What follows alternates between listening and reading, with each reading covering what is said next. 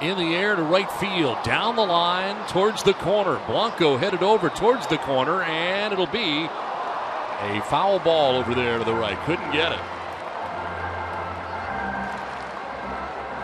As far as he could, right up against that fencing down there in the corner. Blanco might be upset at the fan that reached over. It looked like he was in position to possibly make a catch in foul territory. And you know what? Credit first base umpire Ed Hickox. He ran down the line to get a good look. And you know what? Umpires don't get enough love. He busted his tail down there to be on it and get a good look. Watch the fan down there, and it looks like he's just barely over that, but it's a good non-call. Very difficult because that padding does come out past that railing. They are going to check it out here. Bochy has popped out of the dugout. He feels that fan did interfere down there. You know what I'm wondering, and I don't know the answer to this. I'm wondering if the umpires take into consideration the movement of Blanco on that run, the type of run he was still in as he just started to extend. You know what I'm saying? It's not, I guess what I'm trying to say is he wasn't camped. Yeah. Could he have caught it, I guess, is what Right. you're saying, too. I mean, Exactly. even if the fan does lean over, was he in a position that he could have made the catch? Well, anything changes as an outfielder when you're moving towards a wall that doesn't give.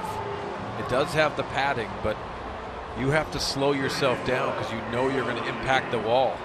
If you take a look at this play, in the movement down there, watch the railing and watch where the glove is from the fan that's catching the baseball.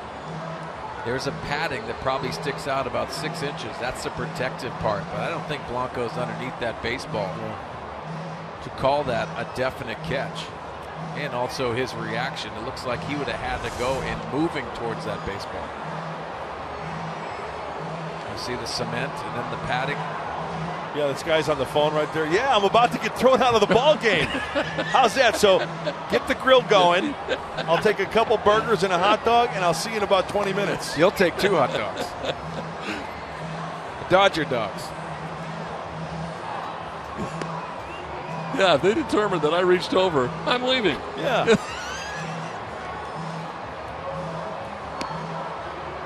Yeah, whoever's watching at home, tell that guy, hey, you know what? You're about to get kicked out of the game.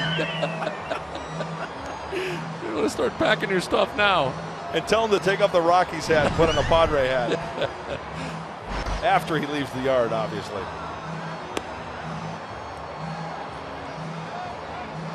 Well, the umpires have come to a conclusion.